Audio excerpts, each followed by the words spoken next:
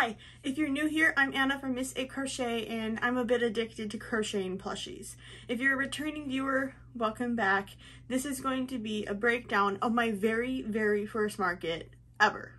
If you haven't checked out my previous market prepping videos, I recommend that you go and watch those before you watch this video, just because there are kind of like some spoilers and it shows you how I've been preparing for this market for literal weeks. Before we actually jump into the video, we are going to check in with past me to show you everything that I brought with to this market and my prices. I would like to say, if you don't agree with my prices, if you think I'm overcharging, if I'm undercharging, if I just shouldn't be doing this at all, please, I'll delete the comments if you say something rude. I don't care. This is my choice. This is what works for me. It's my very first market. It's just an experiment. I've looked at what people sell on Etsy and their prices, and those are higher than what I'm selling, and I'm selling in person. So please just be considerate, and this is my choice, my business, and it's my first time doing this. As of now, I have 136 plushies worth $1,003, which is insane. So I'm going to start showing you them now because this video is going to be long. Up first are these turtles that I'm selling for between $20 to $23. These three are $23, and then this one's only $20 for some reason. I don't really know what I was thinking, but I have 4 of these turtles, this bigger turtle for $23, and this slightly smaller turtle for $19. I also have this little baby turtle for $12. These fruity turtles, this one is $2, $4, and $6. And that is all the turtles I have, although I do have 2 in progress that are not done yet. Now on to octopi. I have these 2 at $12 each. I also have these 2 bigger ones at $15. Next I have 2 cuttlefish. This one is only $2 because I think its head is too big for its fins, and this one is $8 because it's a cuter color and its fins are more proportionate. I've also had this one in my inventory for over 2 years and I just want to get rid of it. Up next are my jellyfish. These are both $5. Again, I've had them in my inventory for over 2 years. I just want to get rid of them. This is a jellyfish I made in August? I don't know, but he's $30 and he's really big. Then I have this fuchsia jellyfish for $23. Okay, I also forgot about these octopi, which come with a mama and baby. This is with acrylic yarn, so I'm only charging $2 for the 2 of them. I made it like a year and a half ago. It's not my best work. I really want to get rid of them, and I have 4 sets. I have another octopus that I made 2 years ago, and I have him at $9. I don't know. We'll see if he sells. He's big, but he's not stuffed very well, and his eyes are too small. Again, I really just want him out of my house. Up next, I have 3 of these big frogs for $10 each. I also have these 3 neon frogs for $8. The last frogs are these 3, which I'm selling at $7. These 3 alligators are priced at $17 each. I have another octopus that I forgot about, and this is $17. I also found this guy, and he's only $1. I have 4 acrylic shrimp for $10 each. I probably could have charged more because they take me more time to make, but I got the yarn for free, so I'm just going to charge $10 for them. I also have this big shrimp, which I'm also charging $10 for. I'm charging $6 for this dolphin, $10 for this seal, $11 for this stingray, and $16 for this whale. I have 2 of these neon medium crabs at $8, and I have 3 baby crabs at $6. These guys only take me maybe 10 or 15 minutes to make, but they do use Bernat velvet, which is kind of pricey yarn. I have 11 of these Just a Little Crabbies. This pattern is available on my Etsy, and I am selling them for $10. They take me 20 minutes to make, and I use Bernat blanket. That's everything I'm going to have on one table. It feels like a lot, but then when I have it set up, it really isn't. So hopefully I can maybe make some more things tonight, finish those 2 turtles, but if I don't, oh well. I still have 136 items. I do have a little stand that I'm going to be putting in front of my booth, which is going to hold my 2 axolotls. This pink one is for $35. It took me a while to make. I made it when I was testing out Michael's Sweet and Snuggles yarn. I made it in a video actually, and he has a lot of details. Let me see, he's made with 1, 2, 3, 4, 5, 6, 7, 8, 9, 10, 11, 12 pieces, which is why he's at $35. I also have this green axolotl that I made for Halloween last year, and I'm pricing it at $20. Speaking of Halloween, I have these 3 ghosts. This is my own pattern that I just made last night, and they are at $13. Continuing on with the Halloween pattern, these are my candy corn fellas. It is a Bernat blanket adaptation that I made, and I'm selling these for $15. These 3 bats are by Bubba Days. It is a free pattern on Instagram, and I'm charging $18 per bat. This one has fangs. This one just has a cute little nose. Comment and let me know which face you like better. I really like the fangs because it's more Halloween-y, but this is really easy to embroider, so I don't know. Another Halloween make, I made this little duck in a dinosaur costume last year, and I'm charging $2 for this because honestly I don't really like it. Next I have Gerald Ghost from Not Jaded Co. This one is for $12 and this one is for $10. Another Not Jaded Co. pattern are these stress pets. I have a special sign for them actually. Stress pets, like a stress ball but cuter. I am selling these for $5 and I have 11 of them. Another free pattern that I really love are these opossums. It's a free pattern on Instagram. I am charging $16 for the bigger one and $10 for the baby. I have 3 big ones as well. I made this guy forever ago. He is not very well stuffed. I have him priced at $5 because he isn't stuffed very well, but he did take up a lot of yarn, and I think he's still pretty cute, just a little squishy. I also have these 3 glitter bees. I used to charge $15 for these, but because I'm going to like this market and I've thought about it more and I've looked and I've thought, you know, okay, it takes the glitter yellow, black, and cream, and pink yarn. I'm going to charge a little bit more for them, especially because bees are so on trend. I also have these bees, which is by Crochet, who I pattern tested for, and I am charging $18 for these, and I have 4. I have 7 of these velvet bees. This is my own pattern. It's a bee. I mean, there's so many free bee patterns. But I do charge $13 for these. I think they're super, super cute. They are not no-sew, and they do have the color changes, which is why I'm charging a little bit more for them. Here is my Angry Uterus. I made this last year when Roe v. Wade was overturned, and I am charging $20 for this. This is my most expensive item. This is a Bohosaurus from Mama Made Minis, and I am charging $50 for this item. It honestly could be better. I made it a year ago, but still, it's really big. I mean, the body's nice. There isn't stuffing like falling out of the head. I really do want to make some more of these because I know people love them and they're a really good seller for others. But the spikes took me so long to make. It took me forever to make this guy. I think I was newer at crocheting, which is why I was a lot slower. So I think if I made it again, it wouldn't be as big of a task. I believe this guy is my second most expensive item. It is a fall guy. I'm charging $40 for him. He looks really good. I made him last year around Christmas. I was going to give him as a gift with like everybody in my family was going to get each a special plushie, but then I never finished everybody else's, so I just have him. Also, look at his butt. He has a little booty. This is the super famous Club Crochet Triceratops. This pattern was actually hard for me to learn, and I've only made one, and I'm charging $13 for it. I know it's a really big hit, and I wanted to make some more. It just uses up so much of my brain that I couldn't force myself to make more before this market. I only have 3 mushrooms that I'm selling, and this is one of them. I made this last fall. Again, it's not that great. I think I hot glued these on, which is kind of embarrassing, but I'm charging only $4 for it. It's cute, but nothing special. The other 2 mushrooms I made are these mushroom puppets by Cable and Canvas. I made these in July, I think, and they're super fun. I really wanted to make more, but I didn't have time. This guy is from Murphy Crochets on Instagram. I believe it's a free pattern. I pattern tested for them last year and I made this. So it's a Thanksgiving turkey and I'm charging $18 for it because it has all the feathers, a detachable hat, and I think it's really cute. Another pattern test I did last year that I'm selling is this pancake whale.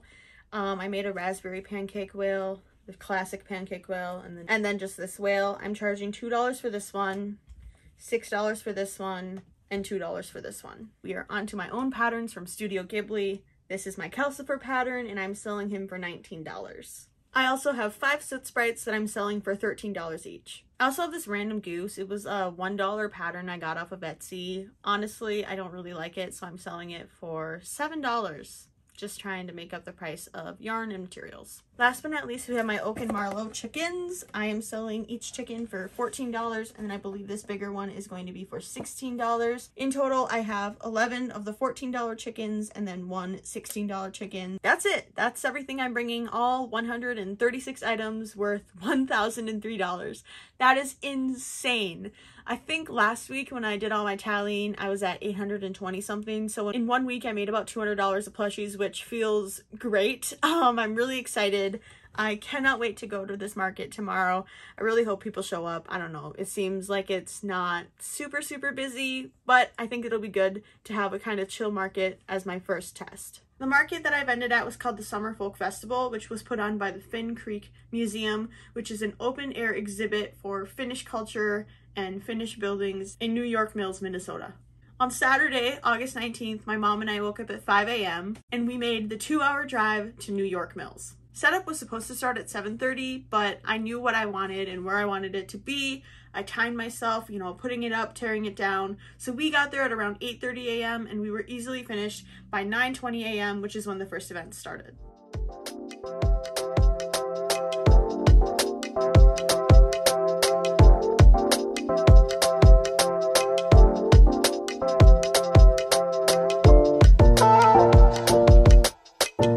This was my day one market display. I think it turned out really cute. This is kind of my land animals and characters. And then the other table is all of my aquatic animals. I really liked that they were separated and they all looked very coordinated. Here you can see some of the historic Finnish Minnesotan buildings.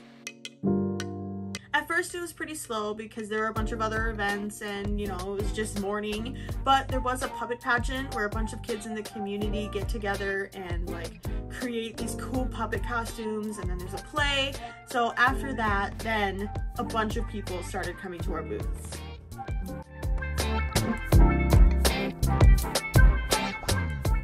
During the puppet pageant, my mom and I counted about 100 to 125 people in the audience, which is really good considering I think maybe 15 people on Facebook said they were going to this event.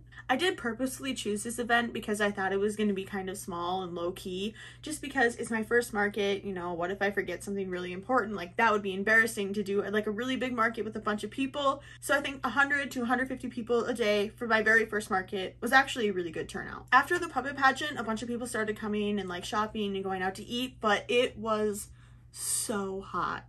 It was so bad. I think the high was like 92 degrees Fahrenheit. Thankfully, we did put up the tent and it was really nice in the shade, but whenever, you know, you had to go and get up and go to the bathroom or go get food, you would come back just drenched in sweat. On the first day, there were only 7 to 8 other vendors and there was only one other person selling crocheted items, and they were just baskets. So really, I had no competition. I don't really think that having somebody else there that crochets plushies is like competition, because obviously like they're different styles, different marketing, and different prices. But I was really excited that I was like the only person there that had stuff that children liked. Most of the other stuff was like sewing projects, embroidery, kind of just like thrifted items, metalwork, and baked goods. Not to brag, but I definitely did have one of the most popular booths because I had items geared towards children, parents, young adults, and honestly, I mean, amigurumi and like fun plushies can be for anyone. So I definitely had the widest range of consumers. Although there was this one lady and she was really popular too because she was selling Finnish baked goods.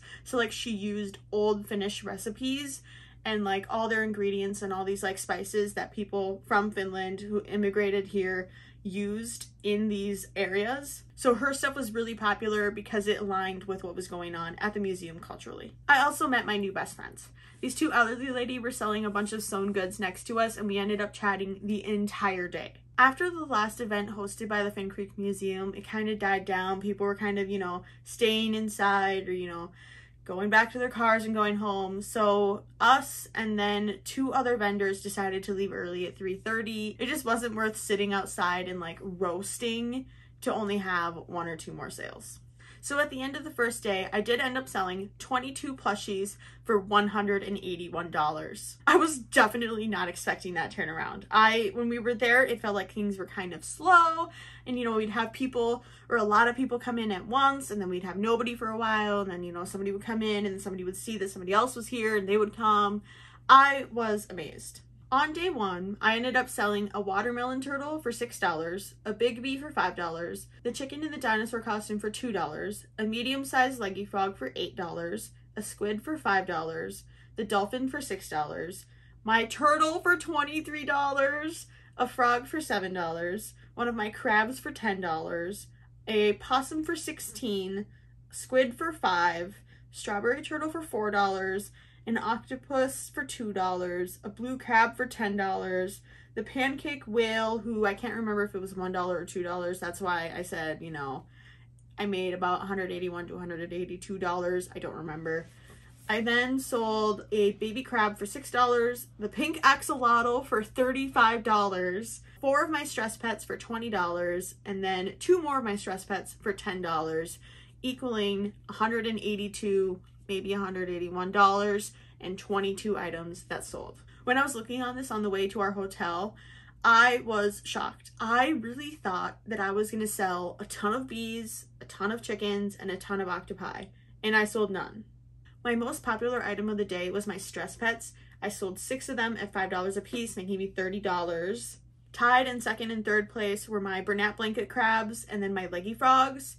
Everything else was just kind of random items like the dolphin, the possum, squids, my fruit turtles. It was just kind of all over the place, which was surprising because I really thought that I had like honed into the trendy items, the bees, chickens, and octopi, and they were not looked at all. I would also like to say that the hotel was paid for by my parents as a birthday gift, so I won't be like including that in my loss of profit because it was a gift from my parents. They took me to this because we ended up canceling our trip to Las Vegas, so they kind of added this into my birthday. On day 2, we got to the Finn Creek Museum at 8:40 and we decided not to put up our tent. That was a mistake. I have sunburn because of that. The weather forecast lied. It said it was going to be cloudy all day. It was not. It also said it wasn't going to rain, and I mean, I wouldn't really call it rain, but it did sprinkle a little bit, so I had to put all my plushies back into their tubbies with the help of the 2 sweetest little girls. But still, I was like, no, I really should have put up the tent.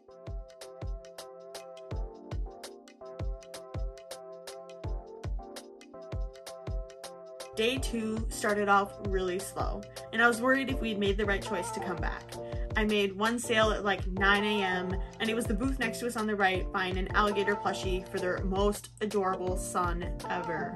Oh my gosh, he was so cute. After that first sale, I did not sell anything for 4 hours. And yes, that was a long 4 hours because we didn't have the tent and I was frying. On day 2, they were having the tractor pull, which was like way across from where we were. So everybody was pushed over there and hardly anybody was by us or the food building or the bathrooms. So all I did for 4 hours was burn my skin, crochet, and talk to my new best friends. Because it was slow, I did get to go into some of their like exhibits, and in one of the buildings they had a loom and a yarn winder. I also ended up talking to one of the board members, and it turns out that he grew up in my hometown and he used to ride the bus from like elementary to high school with my dad. So I asked him and I said, next time when we come back next year, because we had decided we were coming back next year because of our best friends, I asked him if he could have a skein of yarn on the yarn winder. They already had like a half-made rug on the loom. Why couldn't they just get, you know, a little skein of acrylic yarn and set it up?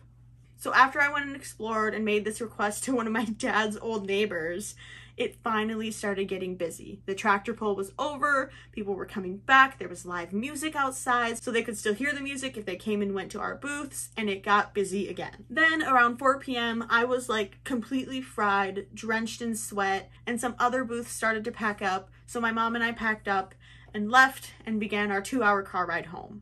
Even though I got a nasty sunburn and was drenched in sweat, I sold 23 items on day 2 for a total of $285. I was not expecting that. We didn't have a sale for 4 hours, and then after that event, everybody just came flooding in. I mean, kids were coming in, they were going and getting their parents, or they were going and trying to grab their parents, and they'd come back and like rethink about what they wanted to get, go and get their parents, or go get their parents' money, and then come back, go back to their parents, come back and buy another item. It was so much fun. So on day 2, I ended up selling an alligator for $17, and then the next 4 plushies were just one purchase, which was a stress pet for $5, a frog for $7, a turtle for $20, and a purple octopus for $9. Then the next 2 plushies were also on one purchase, which was a stress pet for $5 and then a mushy pop for $8. Then I sold one of the sweetest girls at the market a $13 ghost. Then I sold an octopus for $2, another octopus for $1. Then I sold a little boy a goose for $7, that same little boy a chicken for $14, but they were both different transactions. So like he bought the goose and then he went back to his friends and then he came back and then he ended up buying the chicken. Then I sold a stingray for $11, a baby possum for $10, the lemon turtle for $2, a baby turtle for $19, a $16 chicken and a $14 chicken. Then I sold 2 more turtles at $23 each. And then I sold another chicken for $14, a small crab for $6, which a little girl bought for her mom. Because I had a little sign that says, perfect for someone who's just a little crabby. So I gave her a special little sheet that says, I'm just a little crabby, so she can give it to her mom. She also got my whale for $16, and that was everything that sold on day 2. In total, I ended up selling 45 plushies and making $467 from this 2-day market. Honestly, I'm so excited. I was not expecting to sell that many plushies or to make that much money. I just wanted to do this to see if I liked selling in person. Do I like, you know, bulk making things and selling them to people? Or do I like designing patterns and like selling stuff online? I seriously had such a blast doing this market though. It was the best watching like these kids come and then they like go and they touch everything and try and figure out which one they want, like which one they can afford, and then they think about it and then they'll go back to their friends, or like then they'll come back and bring their parents, and then their parents are like, make a decision, like come on, and the kids are like, oh, I don't know, like you know they just can't make a decision because they want them all. And it was so much fun. We had so many little kids like come and talk to us, you know. One kid looked me up on Instagram and then he came back to buy another item. He's like, I really like this one. And he held up his phone and it was my angry boba and it showed that he had liked the picture. It just melted my heart. Everyone was so nice. Nobody said anything about my prices. I did have a sign that, you know, said, why crochet plushies can seem pricey. You know, people always say you can get them on Amazon for cheaper, but crochet cannot be machine made. And I think that sign really helped. I saw a bunch of people reading it and I was a little worried it was coming off like too strong, but nobody ever said anything to me about my prices. You know, people were like, oh my gosh, your stuff is so cute. This is so fun. It was such a good experience. The most popular payment method at this market was definitely cash. I believe I came into the market with about $150 cash of 1s, 5s, 10s, and 20s, and then I left with a ton of cash. I ended up only using Venmo twice and then only using my Square Reader twice as well. A majority of my customers were kids or, you know, parents buying things for their kids. But I did have, you know, one guy come in, he bought a possum for his girlfriend. Some other people came in. One mom bought 2 chickens for herself because she has chickens. And I also had another lady buy a frog because her camper is called like the lily pad. So then she has all this frog decor. It was just so much fun. I mean, I had like a whole range. I had 3-year-old customers to like 50-year-old customers. It was just so cool seeing this huge age group really enjoy and appreciate my work and my art. I would like to say, if you're ever going to do a market and like a bunch of people come and stop by and they're like, oh my god, this is so cute, or like they almost buy something and then they put it back, they're going to come back. I had so many like kids, parents, you know, they would look and they'd be like almost buying something and then they'd be like, well, let's go look at the other booths and then like, you know, maybe we'll come back. They came back. They come back. If they really, really like your stuff and you're nice to them and, you know, you interact with them, they'll buy your stuff. 1, because they like the stuff, and 2, it's because they like you. I had so many conversations with people. I mean, there were some people who I didn't think were going to buy something, and then I talked with them and we talked for a while and then they ended up buying something. I mean, some of them I think they just bought something because they liked talking to me. I don't know. If people really, really liked something and then they leave, they'll come back and get it. Because they know, I mean, it's handmade. I was sitting there crocheting in front of them. There's only one of that plushie, the axolotl. The one girl came and like picked it up like 3 or 4 times, and then she went and got her mom. And her mom was like, oh, you know, like it's a $35 plushie. But the girl was like, oh my god, like she really, really wanted it. And like that was all she wanted. She kept coming back, and then the mom was like, okay. And she got the plushie because she knows I'm sitting there crocheting. It's a one-of-a-kind, handmade plushie. My previous prediction that my $23 turtles were going to be right on the money was correct. I brought 6 of the $20 to $23 turtles and 5 of them sold. Nobody said anything about the price. One lady who bought them was a teacher, and she like was constantly then begging me whenever she saw me to make an owl because she wants one for her classroom. People really liked the turtles. I had them right on the edge of my table, so then when you're walking by you can just see like this huge stack of turtles, and a lot of people like touched them, and like some saw the price and didn't buy it, but then they would come in and they would buy other stuff. So I think my prediction was spot on. The turtles were perfect. I also really thought my chickens were gonna be a hit because, you know, everybody's owning chickens. My aunt just got chickens, our neighbors almost got chickens. The pattern is super cute. The pattern's really popular online. Oak and Marlowe's chickens, I'm sure you've heard of it. And on day one, none of them sold. People would come in, look at the little display and be like, oh my gosh, that's such a cute chicken coop. Like, you almost have to get the whole display, ha ha ha. No one bought a chicken. And I was like, what? I love the chickens. They're like one of my favorites. And I don't know. That night I did almost end up lowering the price from $14 to $12, but my mom convinced me not to. She was like, you know what? If you go to another market, that could be your best seller. People really are into chickens right now. It just might not be, you know, at this place. So I ended up keeping them at $14 and it paid off. On day 2, I ended up selling 4 chickens. I sold 3 for $14 and one of my bigger ones for $16, making me over 50 bucks. So if there are times when something doesn't sell and you think you should lower the price, don't. There will be people that want it for the price that you have set. Now, the moment you've all been waiting for, my best seller. I mean, you already watched this video. I think you kind of know what it was, but it was my stress pets. I brought 11 to this market and I sold 9. These guys literally only take me like 10 minutes to make. It's a free pattern by Not Jaded Co. Easy to memorize. I already memorized it and I made, I think, 6 while I was there. I think people loved the sign. It's, you know, it said Stress Pets $5, just like a stress ball, but cuter. People really bought them. I mean, one lady bought 4, another one bought 2. They were perfect for kids, you know, only $5. They were one of my cheapest items. I definitely will be making more. I already kind of did. And I think it's because I had the sign. They're like, oh my gosh, this is cute. You know, it's a little squeezy guy. Fits in your hand perfect. $5. I'll take it. I had one lady buy 4, another lady buy 2. It works great for kids. It's only $5. My second bestseller was for sure my turtles. I sold my turtles, I think, from $19 to $23. I had one $19, one $20, and then 4 $23. I sold the $19, the $20, and then 3 of my $23 ones, leaving me only 1 turtle left. The turtles definitely drew a bunch of people into my booth. Even if they didn't get it, they got something else. I will say, despite like all the inventory things that I learned at this market and like what works and what doesn't, the number one thing I learned is that if people like it, they will pay for it. I was genuinely scared to price anything over $20. But then my second best-selling item is a $23 plushie. People will buy it. Like, I just had to get that through my head, and this has really proven that people will. People like stuff that's handmade and unique. My $35 axolotl, I was like, oh my gosh, this is so expensive. People won't buy this. It's not like a really big plushie, but it is detailed. It has 11 parts in it, and it took me like 3 hours to make. So yeah, I have to price it higher.